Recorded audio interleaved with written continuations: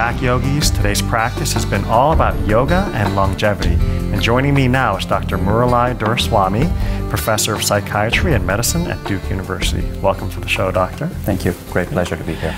Awesome. It seems like a lot of my teachers have, in my lineage, are well into their 90s, and it seems like there's a correlation between yoga and longevity. How is this supported in your research or evident in your research? Well, the science is pretty exciting. There are three types of longevity that we define as scientists. One is called lifespan, which is the absolute number of years that one lives. The second is called health span, which is how fast your tissues and your cells are aging, your biological clocks, if you will. And the third is emotional aging, how stress is taking a toll on your mind, on your relationships.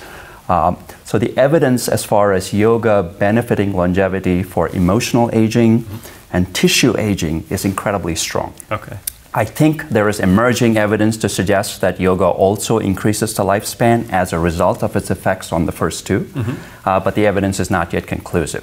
One study has shown that people with high blood pressure who practiced yoga, compared to people with high blood pressure who did not practice yoga, when followed over 20 years, the ones who practiced yoga, there was a 25% increase in their lifespan.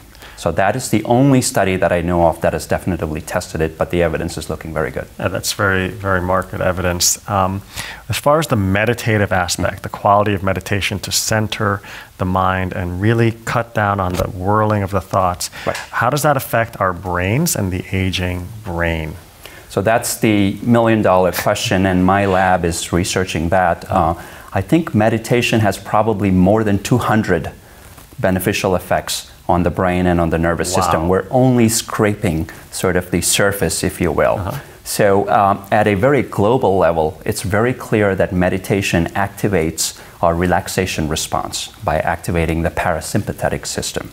So that's the vagus nerve that runs from the base of your skull into all of your different tissues. The word vagus stands for vagabond. It's something, it travels all over your body. It has very profound effects. It controls your heart rate, it controls your digestive tract. That's how the mind influences the body. At a cellular level, I think it improves concentration. It reduces the effects of the stress hormone. The stress hormone has a destructive effect on nerve cells. We know that high stress causes high cortisol levels. High cortisol level damages nerve cells.